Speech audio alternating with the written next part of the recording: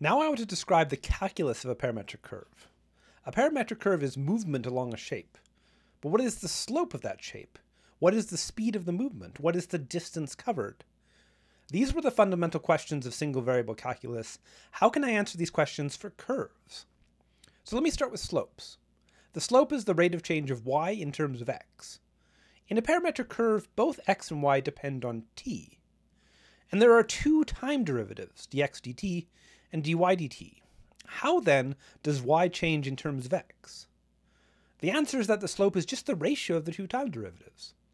This looks like the simplification of a nested fraction, where the dt terms cancel. It isn't. Derivatives are not fractions, though they are somewhat like fractions. Regardless, the intuition matches here. In this rate, the time disappears, and the result is just a measure of how y changes in x, just the slope of the shape. That is, I hope, a pretty clear calculation. I just need the two time derivatives, and then I just need to take their ratio. That gives the slope to any point on a parametric curve. Note that if the x-coordinate has a zero derivative, the slope isn't defined due to division by zero. Often this will indicate a vertical tangent.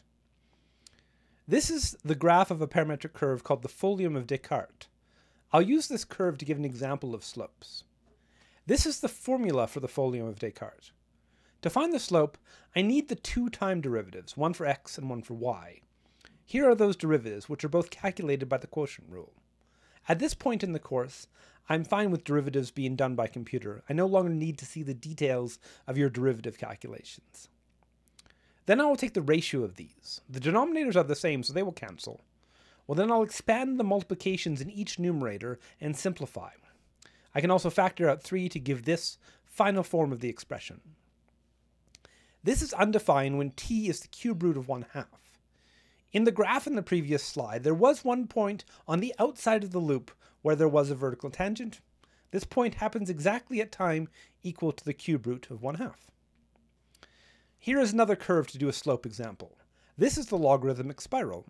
And there are many places where there are vertical tangents, so I expect the derivative to be undefined at all of these places.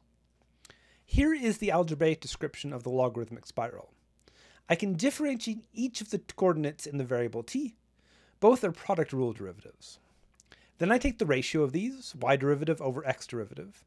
I can factor out the exponential to produce this expression for the slope.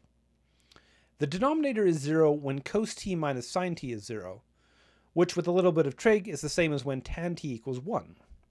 There are infinitely many such points, which matches the graph where I expected many vertical tangents. In addition to the slope, I would like to define a notion of distance. To determine distance, I can define something called the distance parameter. This definition will pay dividends in future videos as well. For some movement along the curve, there is movement in the x direction and movement in the y direction. The total movement is approximated by a straight line given by Pythagoras. This movement is labeled delta s. Then I can ask what happens over an interval of time, delta t, taking the ratio of delta s over delta t by delta x over delta t and delta y over delta t. And finally, I take the limit of this relationship as the change in time goes to 0, and the result is the Pythagorean combination of the two derivatives. This is the rate of change of distance, the square root of the squares of the rate of change of the two coordinates. This is scalar velocity, how much the distance parameter s changes in time t. This is speed. Let me show you some examples. How fast is movement along a straight line? Gamma of t equals tt is a curve which goes upward and to the right on a diagonal line. The two time derivatives are both 1, so the Pythagorean combination of these is root 2. Therefore, the speed of this curve is constant root 2 units of distance per unit of time. And this makes sense for uniform movement along a straight line. For every unit of time, the curve goes over 1 and up 1, which is the same thing as going root 2 along the diagonal. I can reparameterize this straight line in many ways. I've put 2 on these slides, a parameterization in terms of t squared, or 1 as 1 over t, 1 over t. In each case, I can calculate the time derivatives. 2t for both in the first case, and negative 1 over t squared for both in the second.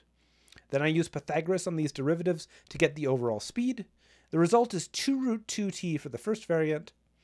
This shows that the t-squared reparameterization is accelerating. The speed is getting larger over time. The speed is root 2 over t squared for the second, which shows how the speed is decreasing for the second parameterization. The last example for speed is the cycloid. How fast is movement along this curve? Well, here is the algebraic description of the curve and the two derivatives. I square both, add them together, take the square root, and then there's some simplifying algebra to do. I square the first term and expand it, then I group terms, and then I factor again. And this is the result. One thing that is interesting about this speed is that at multiples of 2 pi, cosine is 1, and when this is true, the speed is 0. So once every cycle, the speed is momentarily 0. On the graph, this momentarily 0 speed happens at the sharp corners. The curve moves faster at the top of the arc, and then slows down as it approaches the x-axis. When it touches the x-axis, it is momentarily stationary before the speed starts to increase again.